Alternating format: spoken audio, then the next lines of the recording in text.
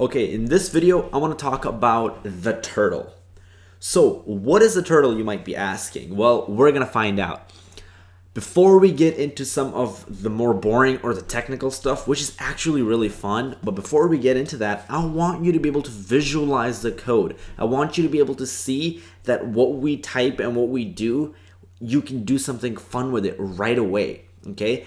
And this is not just something for maybe kids. This is something that's going to be very valuable. I don't care how old you are, even if you're 200 years old, because visualization is a key tool. So if I show you that now, I think it's going to benefit you in the long run. And also sometimes when you're confused about things, you can try this thing out that I'm about to show you right now to maybe make those examples and concepts more concrete that you might be a little hazy about. Without further ado, let's get started. So what we are going to do is start doing something with the turtle. So I want you to do import turtle as your first line, okay? Import this secret command here.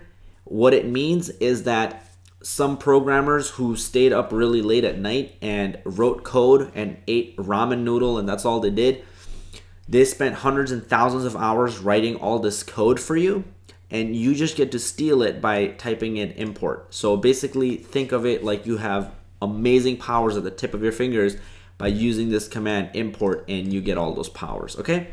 Let's do my turtle is equal to turtle.turtle, okay? And what we're gonna do is we're gonna say my turtle dot I don't know, let's do something simple like forward 100.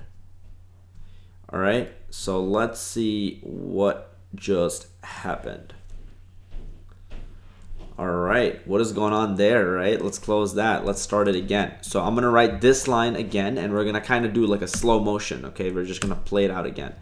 So I said my turtle, right after this first line that I did, right? My turtle showed up here, okay? Just to make it even clearer for you guys, I'm gonna start this thing again, and I'm just gonna write the first line that I wrote.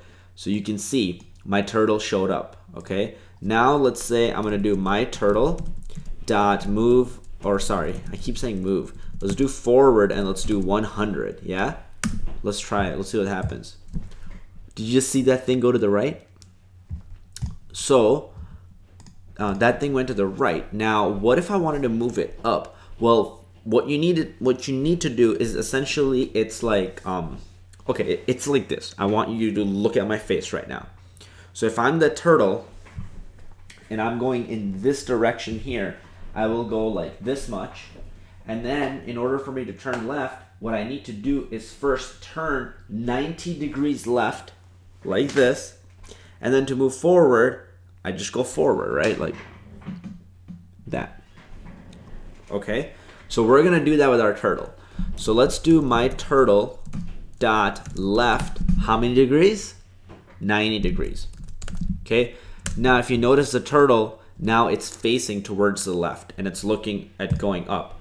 So we simply do my turtle dot forward 100 again. And you can see my turtle is right over here. Now let's do some more fun stuff. Let's say my turtle dot right 50, and let's say my turtle dot forward again 100. And you can see we're starting to make interesting shapes now, right? Like, what is that? Maybe it could be a shirt, it's a ladder.